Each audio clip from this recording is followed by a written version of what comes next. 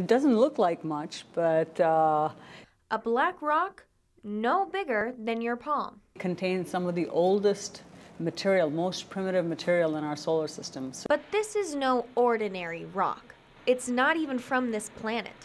It's a small piece of the famous Sutters Mill Meteorite that lit up the California sky during its crash to Earth in April 2012. A lot of people that descended as soon as this meteorite fell. The Sutters Mill Meteorite shattered into 77 fragments, and Arizona State University was one of 5 institutions lucky enough to get a piece. This is huge. Other institutions, we're talking places like the Smithsonian Institution, the American Museum, I mean, institutions that basically have really fantastic collections of meteorites, but Arizona State has in its own right a really, really fantastic meteorite collection. We're in their class. Meteorite researcher Meenakshi Wadhwa shaved off a minuscule piece of the meteorite to study it close up. This happens to be a very, very unusual meteorite.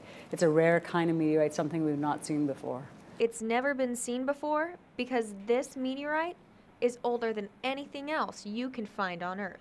So we're talking 4.6 billion years old.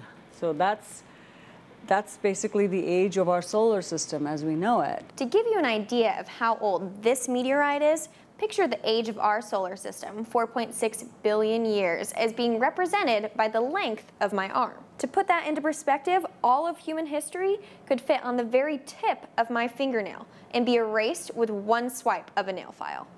Holding something like this, you can really appreciate, kind of the depth of time and really in some ways how insignificant the human species is really in the whole scheme of things. This meteorite is so old, scientists believe that the forces that formed it led to the organic chemistry that created life on Earth.